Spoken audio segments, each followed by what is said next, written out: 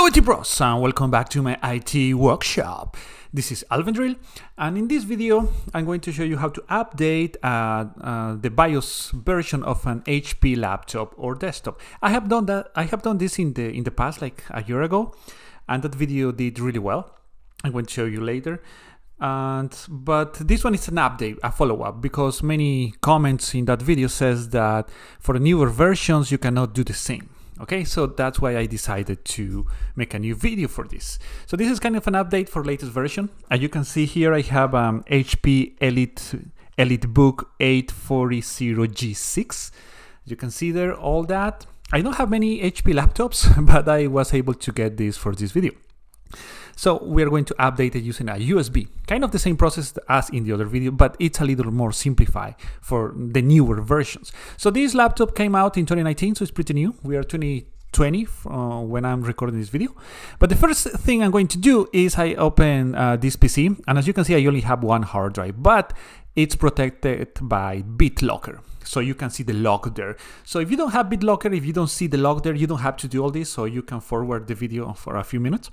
But you have to, if you have it, we have to disable it. If you don't know what BitLocker is, it's a software that belongs to Microsoft that encrypts your entire hard drive. So it's advisable to disable it first before updating the BIOS version. All right.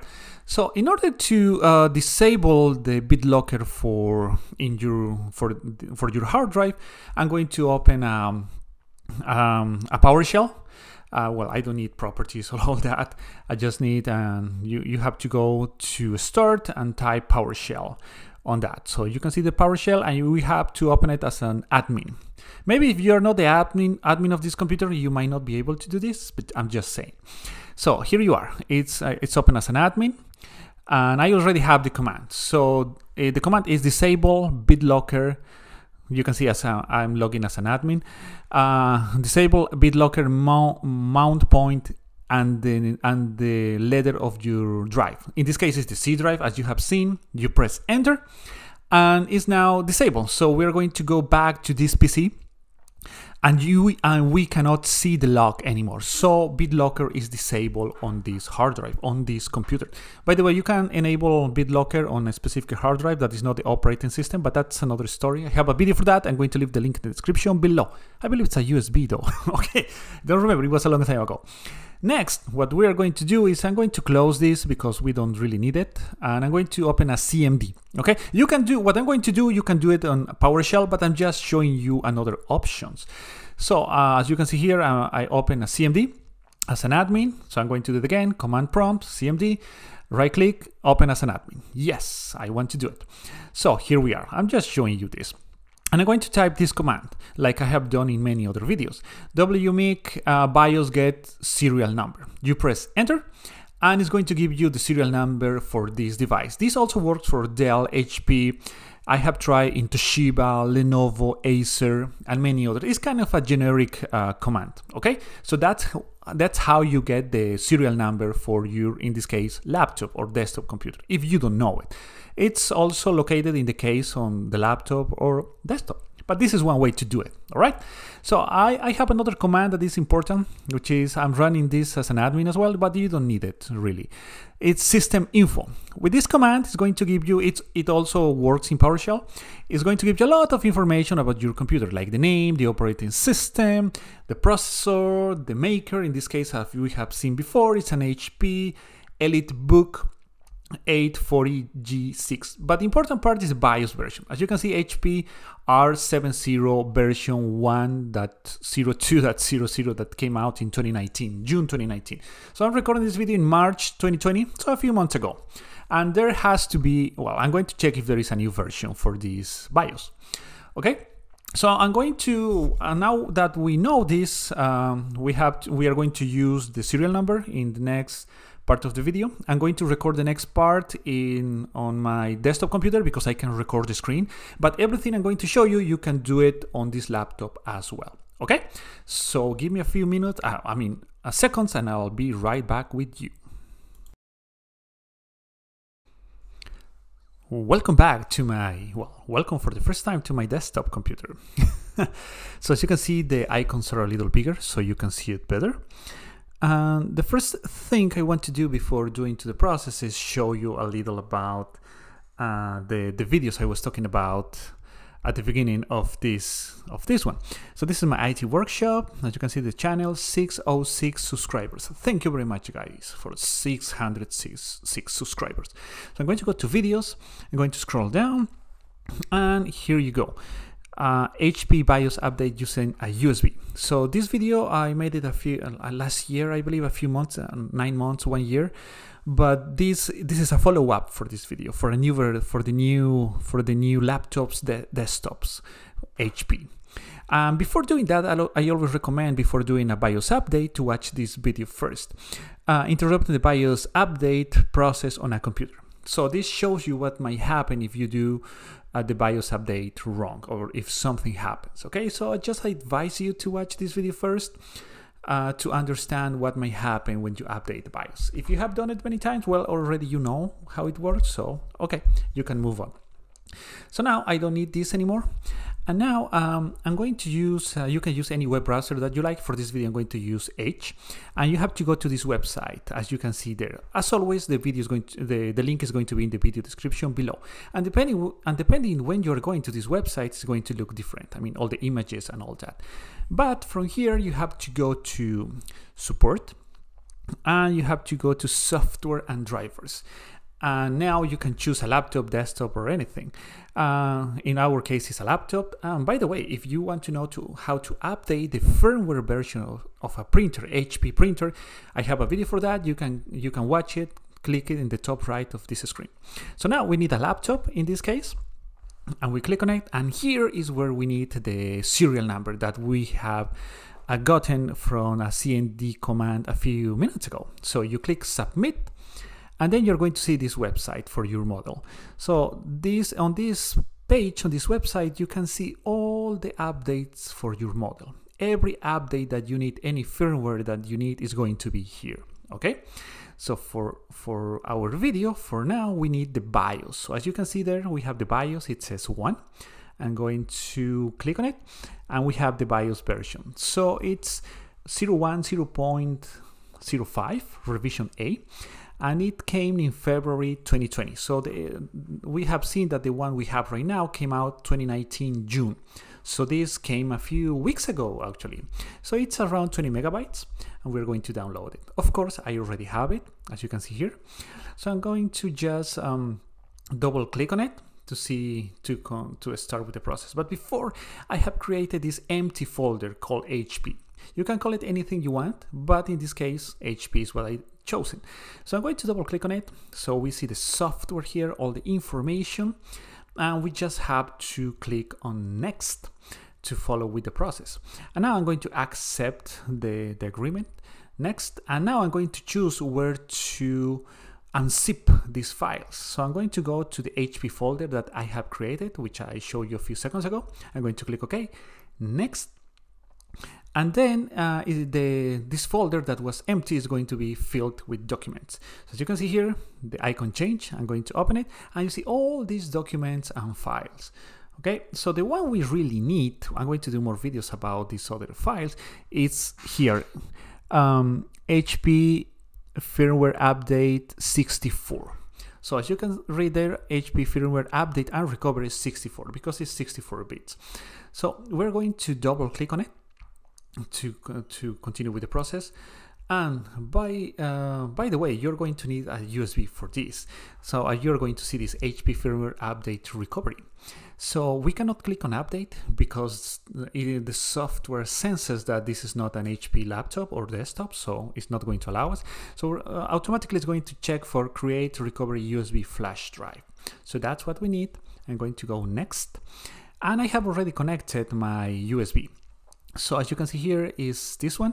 It's filled with things, so I'm going to reset it. Everything here, you don't really need to be empty, but I'm going to do it anyway. So I'm going to right click on it, format it. Don't forget, it has to be in FAT32, not NTFS, FAT32. So I'm going to start the process very quick. And now I make sure that the USB is empty, as you can see here. So this one is 4 gigabytes, but it can be any size. At least I believe it's 2, but this one is 4. Now I have going to select the G This is the one, right? Yes, the USB, the G disk, the G drive. And I'm going to click next. This process is very quick. As you can see, you have all the instructions there: power off the device, insert the USB, power the device. And the only thing we have to check, well, I'm going to click finish after we read this, and we have to verify something. So I click finish. I'm going to open this PC again, the USB. Now it has a folder, HP. So I'm going to click on it, and we have 3 folders. The one that really interests us is going to be, I'm going to go do it again, HP. It has 3 folders, and the one we are really interested in is the last one, the one that I'm seeing. And it has to contain this file, firmware.bin. So it's a binary, it's the update itself. So we don't have to do anything here just to verify that it's there. In the other video that I showed you a few minutes ago, we have to copy some files and all that. It was more complicated, but for the newer versions like we are seeing right now, it's way easier, okay? So I'm going to close this. Our USB is ready. I don't have anything else to do on my desktop computer. So now we're going to take out the USB, connect it to the laptop, and we're going to start the process of updating our BIOS version on the laptop. Okay, so I'll see you in a few seconds. Okay, here we are back in front of the laptop. I'm showing you the USB that we just have created. So I'm going to connect it to an available USB. And now I'm going to start the computer. We are going to see the HP logo in a few more seconds. And then I press escape to access the BIOS. Well, yeah, the startup menu. So from here, we're going to go to BIOS setup, or F10. And you can see all the menus: security, advanced, UEFI, drivers. And we're going to scroll down. We can also use the mouse if you will. And now we are going to go to update system BIOS. So we're going to click on it. You can see the version, you can see the current BIOS release date. So we know that we have an updated version of it, the one that we have downloaded from the HP website. Now it says check hp.com for BIOS update. So you can update your BIOS from the computer itself, from the BIOS itself. But for now, we're going to do it from a USB. So we scroll down, and we have to go to update system and support it from an external device. So we click on that, and the USB is going to start automatically. So this process is going to take a long time. So right now is a good moment to subscribe to the channel and like this video for the YouTube algorithm. So this process is going to restart the computer around 3 times, if I remember correctly. All this was kind of long. It was like 15 minutes or something like that. This video is sped up, as you can notice, so you don't have to wait all the real time that it took, but it was around 15 minutes. Okay, so you can see all the process there. It's going super fast. And then after this, if I remember correctly, the computer is going to restart. So we finish that, and the computer is restarting. You don't have to touch anything. It's going to come back by itself. So you can see the HP logo. I didn't press anything, and the update continue. So it says step 2 of the BIOS update in progress. So again, the computer went dark. The laptop went dark for a few seconds. Then, well, it restarted. And now it says final step for BIOS update in progress. So we just have to wait a few more, well, in this case it's seconds, but it was like 45 seconds or 1 minute after the last restart. And after that, the computer is going to restart again. And now I'm pressing escape to access the BIOS one more time. So I'm waiting there. I have access to the BIOS. And from here, I'm going to choose system information. So I'm looking for it. So there you go, F1. And you can see there, product name, HP Elite ProBook, EliteBook 840G6, and the BIOS version is R70 version 1.04.05 that came out a few weeks ago in 2020, February 2020. So you can see that the burnt of the date, well, you can see the serial number and all that information. So we know we have succeeded. So now I'm going to press escape. So the computer is going to restart. Now I'm not going to press anything. I showed you the USB. I disconnected it from the laptop, and Windows is loading. So I log in I'm going to go to this PC and we're going to enable BitLocker. So as you can see here, that's what I did. Right click on it on the hard drive and I'm going to enable BitLocker. So it's checking the PC configuration. This is the video sped up again, so you don't have to wait all the time. So you can read all that, and we're going to choose new encryption mode, best for a fixed drive on this device, because the other is when you remove this physical drive and you put it somewhere else. So we don't need that, okay? So the new encryption is going to be the way to go. So we are going to select that. Well, it's selected by default. So we're just going to continue, and we are not going to run the BitLocker system check because that's going to take a long time and the computer is going to restart, and we don't want that. So we're just going to go next, and the encryption is going to start. This process as well took about half an hour, so it's pretty long. So now I'm going to cut it off and come back when it's almost finished. Okay, so it's at 3%. I'm going to cut it in a few more seconds, if I remember correctly.